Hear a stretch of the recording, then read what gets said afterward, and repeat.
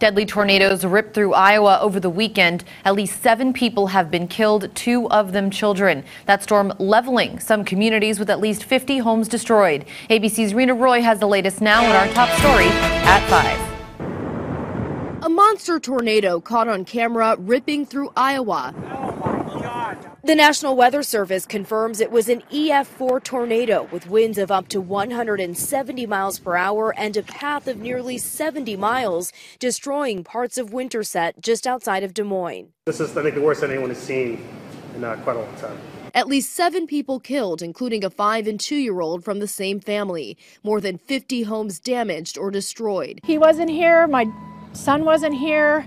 We're all alive. We're all safe. This is all just stuff. Jennifer and Adam O'Neill, who own a flower farm in Winterset, describing the terrifying moments and what's now left behind. We were hunkered down in the basement, and it was the scariest thing I've ever experienced. So our red barn is gone.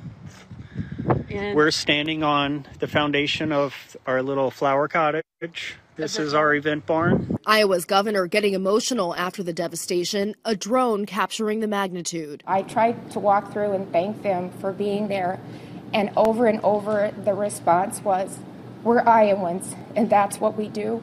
As the cleanup continues, the area is now bracing for more extreme weather. A winter blast with snow and single-digit wind chills is expected. Rena Roy, ABC News, New York.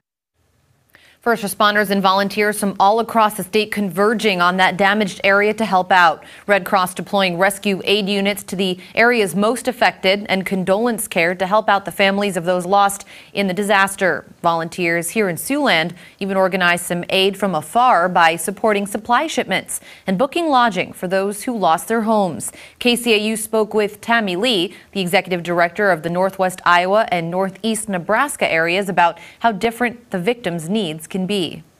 Challenging to describe exactly how we're helpful because every disaster is different and every community need is different. So what you're seeing in the community of Winterset might be different than the needs of what is happening in another community and the support that's available.